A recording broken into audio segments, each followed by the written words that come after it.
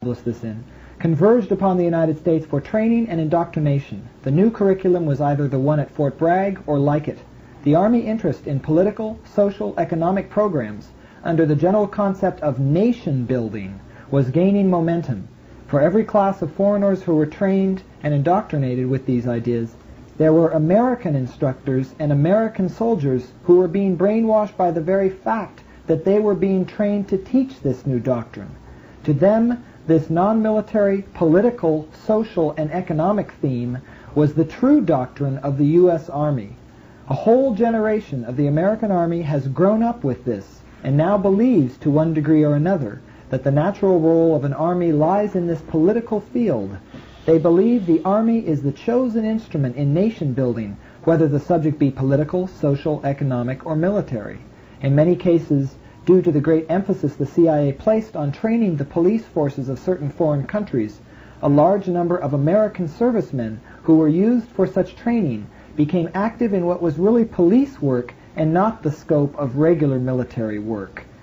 That's just, to me, it is so fundamental, this idea of what we saw so much in the 60s and 70s, where we sensed as a nation, some of us at least, that these police agencies in other countries that were being so repressive were somehow operating under our tutelage. And in fact, the best model is Iran.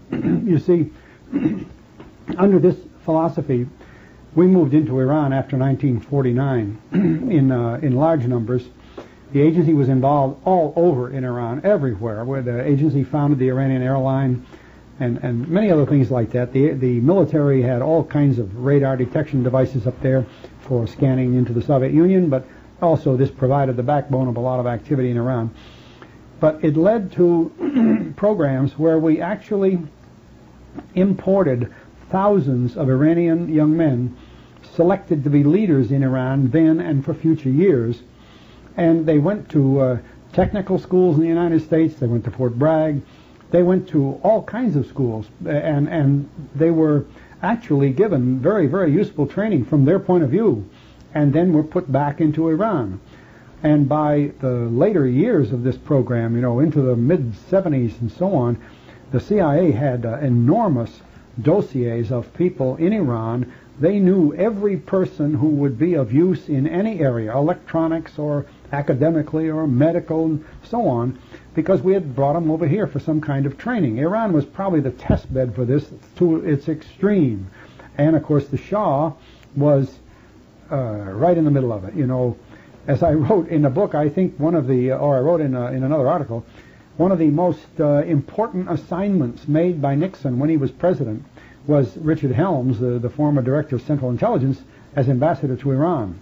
We completely, you might say, converted Iran into this type of dream, which is an offshoot of the Little Red Book of Mao Zedong. And as a result, we got what we planted. You know, we sowed the seeds and we got it. Now, the people in Iran who are in power have access to the same people that we've trained here. They know more about us than we do about them. This is something people don't realize about the more or less problems we're having today. They wonder how the Iranians can do this and how the Iranians can do that. Well, behind the screen of this man Khomeini, all these thousands of Iranians that we've trained are totally familiar with our system, just like Noriega in Panama. Just because there was a coup d'etat doesn't mean these people forget the things we trained them to do. And now we're paying the price by having well-trained individuals in many of these countries that, in a sense, have turned that training against us, or at least have said, look, we understand you better than you think we do, now lay off us, see? And like Noriega's saying. So, and even to a degree, what's happening in Nicaragua is an outgrowth of this. Because if you teach the people that the Army is the chosen instrument to control the country, and then they do that, and the Army does take over, they think that's what we were telling them to do, you see?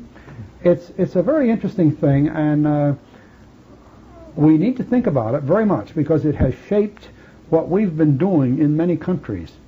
The thing is, if you look very carefully at what the men that started this movement were writing and doing, and I mean by that the White House report written by Stilwell and Lansdale, then you'll begin to get a perspective of what has happened since those years and why it happened.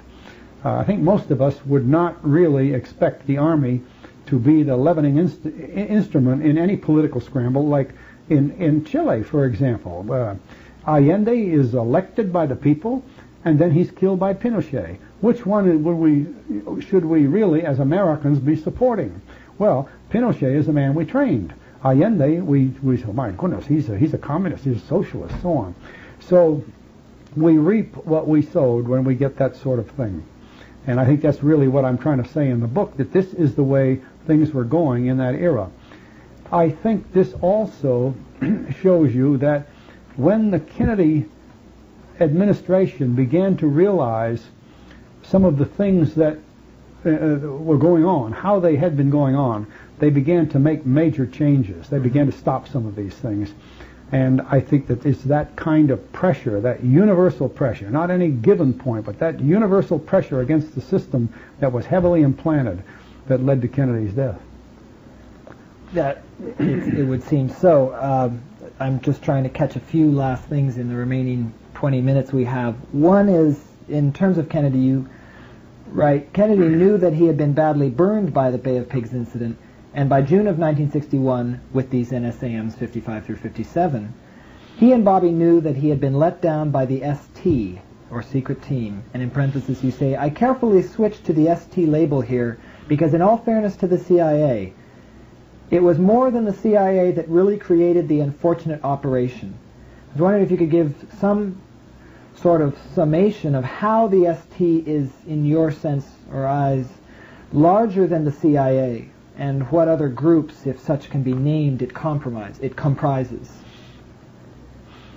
Well, if you analyze the Bay of Pigs operation very carefully, you'll see that its components were far beyond any capability of the agency unless they had the very willing and active support of the rest of the government. And the rest of the government in a secret team mode. You see, not a regularly established air arm of the Air Force, not a regular established sea arm of the Navy with the Navy logistics. And for instance, at the Cuban Missile Crisis, the Navy logistics behind all that was enormous. People didn't realize it, but it took place. Well, the same thing with the Bay of Pigs. Yeah. And the Navy was there. They weren't called upon. They shouldn't have been called upon, but they were there. Even the State Department involved in the political side of this thing. Who would follow Castro? Who would be the chosen people to follow Castro? And there were large financial expenditures in such a thing. These things don't take place within the CIA alone. And it's important to see the CIA that way. The CIA is always merged with the rest of the government that's taking part in these actions. Yeah. Well, because this was true over such a long period of time, there were people who were very familiar, well-trained with this kind of thing, and every time a covert activity came up, they were involved again. Well, this is the secret team. They can carry these out, and now with the Iran-Contra exposure, you can see that the secret team even bred the enterprise, people who were making money off this deal. It went beyond even getting the job done. They were doing it so good they had money to spare, see? And it's exactly what I was talking about. It's almost as though we ran the Bay of Pigs operation as a commercial venture, hoping that when they took over Cuba, some of the leaders would gain the casino rights and everything else back into Cuba. As a matter of fact, I think I said something there that's ahead of myself. A broker called me from Washington a few days before the Bay of Pigs was planned to go and said, Colonel Prouty, he just happened to know me. He didn't know my job. And he said, Colonel, can you give me any explanation why all of a sudden people from the Pentagon are calling me buying sugar stock? Sugar stock had dropped to pennies because Castro had boycotted the American sugar down there, and the companies had lost a lot of money. But all of a sudden, people who knew about the prospect of the invasion were buying sugar stock, $10,000, $20,000 at a time, and the sugar stock demand was going up before the Bay of Pigs. So they were running it as a commercial venture. You know, there was some more enterprises then. It's inevitable. You know, you're dealing with these things, you do that. So you can't say that this Bay of Pigs was 100% a CIA operation. Yeah. The government becomes involved in these things. Okay. Any more than you could say the Vietnam War. The Vietnam War from 45 to 65 was very much under the operational control of CIA. From 65 on, the CIA was still there, more than ever, but the military moved in and the military took over. It became too big for the CIA. Mm-hmm.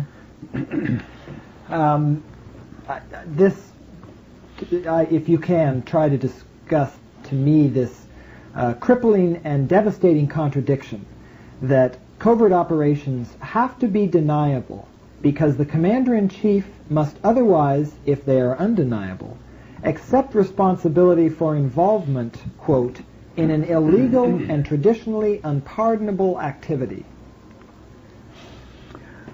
We were operating from 1954 under an NSC directive that required that any and every covert operation leave room for the government, U.S. government, to disclaim plausibly its role, that it was not involved.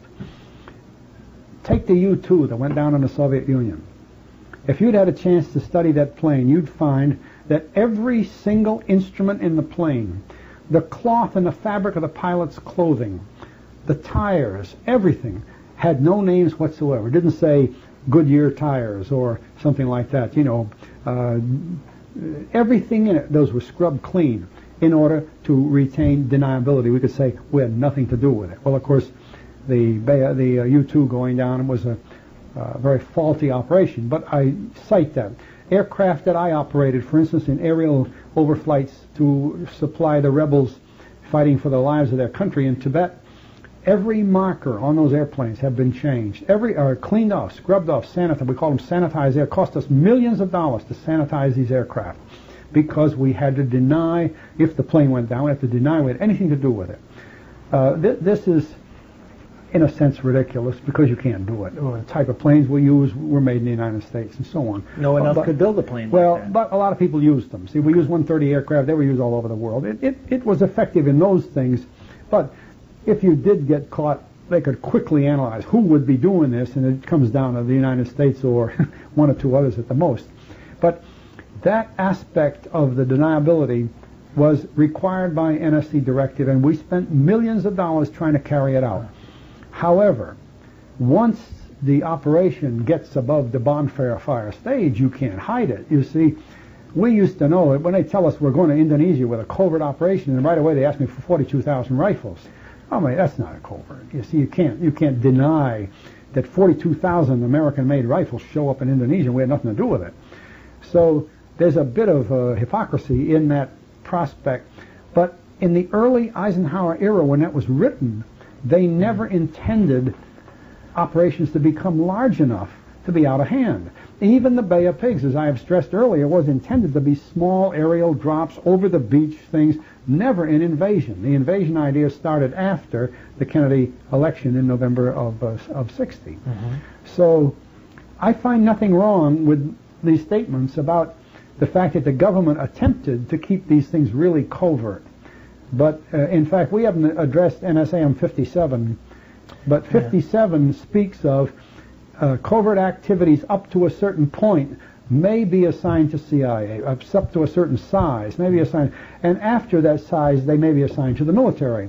Well, they began to recognize in that era that there's only certain small things that should be assigned to CIA. After that, it's a military plan. You might just as well hoist the flag and say, Americans are coming. You can't deny it. You can't hide it. And if you have to put up with this kind of action, which is a denial of the national sovereignty of your target country, no matter who it is, whether it's Iran or whether it's Peru or whether it's Indonesia, what you're really doing is denying the sovereignty of another nation. And that's criminal among the family of nations. So there's important considerations here, but in covert activities, you live with that. But given, it's such a paradoxical statement of our times, given that they are illegal, that they do violate whatever nation's sovereignty that we move within without their approval, and then that there have been these incidents where the true nature of it, to some degree at least, has become known, and they become compromised, and you can't deny them. The most blatant one recently is when Niels, whatever his first name was, got North to admit that basically everyone except the American people knew what North knew about these things, and the only persons that North was concealing it was from the American public, no one else. And the poverty of that type of admission and how damaging it was, but there's never any analysis of the real impact or implications for what that means. The way we withdrew from the World Court would be an example of just, well, we'll solve the problem by just withdrawing from a court that rules against us, that says that we committed an illegal act when we covertly bombed the harbors of Nicaragua. How much longer do you feel we can go on with this kind of illegality? Well, let's be blunt about it. I have read in other books, and I only say that to soften the blow, and I believe thoroughly that there is no longer anything called sovereignty. It doesn't exist. Yeah. We are kidding ourselves if we think sovereignty exists any longer. If we want to just consider the fact that Soviet satellites circle over our country every half hour, obtain almost any information they want. If you go into the world of finance, in the world of communications, in the world of transportation, the whole global aspect, Walter Wriston himself, Mr. U.S. banker, has written a book called Risk and Other Four-Letter Words, in which he says categorically that we live in a one-world financial communications sphere, and that there is no such thing as national sovereignty. I think we need to think about that and believe it, and we reside in that community now, and it's the way things are. The idea that there's such things as covert operations is kind of an old-time deal. It's like going back to horse and buggy. I think people that want to dwell on the fact that sovereignty ought to exist because it's a blessed event, well, that's gone, and I feel sorry for them. I've had a lot of people argue bitterly with me over that point, but how are you going to deny it? How's Walter Wriston going to deny it? So what we're really doing is I read only recently something that I have written about and believe, that we no longer are going to be able to resort to warfare. Now, nations are built on warfare. Nations retain their ability to control their people on the basis of the fact that they have an enemy somewhere and they must prepare for war. Now, that's traditional. That goes way back, but that's ended. And in place of that, covert operations is one side of it, but not a very good one. The other side is the enormous power of the economy today. And here, the United States, at least up to now, has had the advantage in economic power, just like we used to have the advantage in nuclear power. I think that this will be where the major struggles are fought, and I think that's why there's a realignment now coming about, because it serves no purpose for nations to sit each on one side of the world and the other with hydrogen bombs and thumb their nose at each other.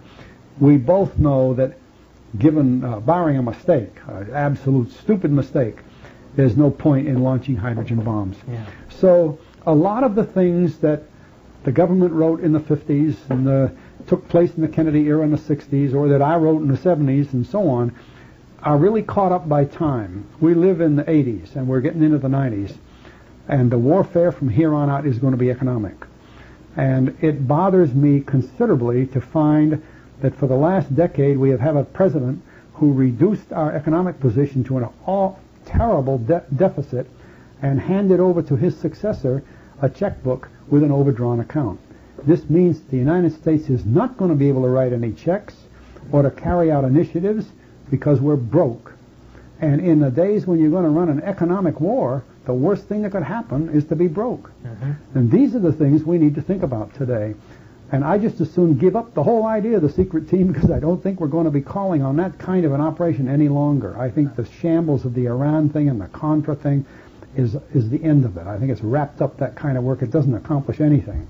And the secrecy surrounding it does just what you said. We kept the secret from the American people. The rest of the world were laughing at us.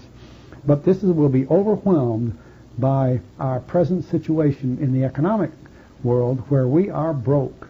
And if we don't do something about that, we're going to have many more serious problems than we've had looking down the guns at nuclear weapons and so on.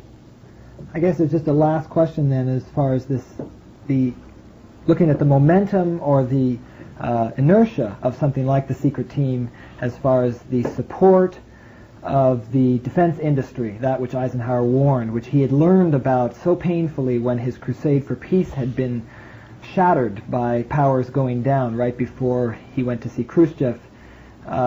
Just as I guess, challenging you here to give a sense of how this might come about. It seems like the inertia is still there so much. How do you get people who have for years profited and gained so much by the kind of defense, military, Iron Triangle system to get them to break that? You wrote, with regard to the creation of the U-2 plane by Lockheed, largely through the doggedness of Vice President Kelly Johnson, successfully selling the idea for this product to the Air Force.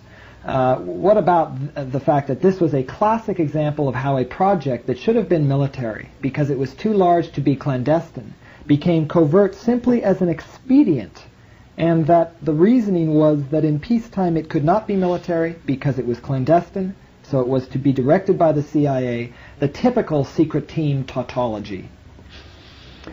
I think that's a good way to put it, but I think that's one of the things that I am saying is behind us. I see. Because, for instance, look at the problems the government is having attempting to introduce the B-1 and B-2 bombers into some reasonable strategy. There's no role for them. There's nothing to do with them. Yeah.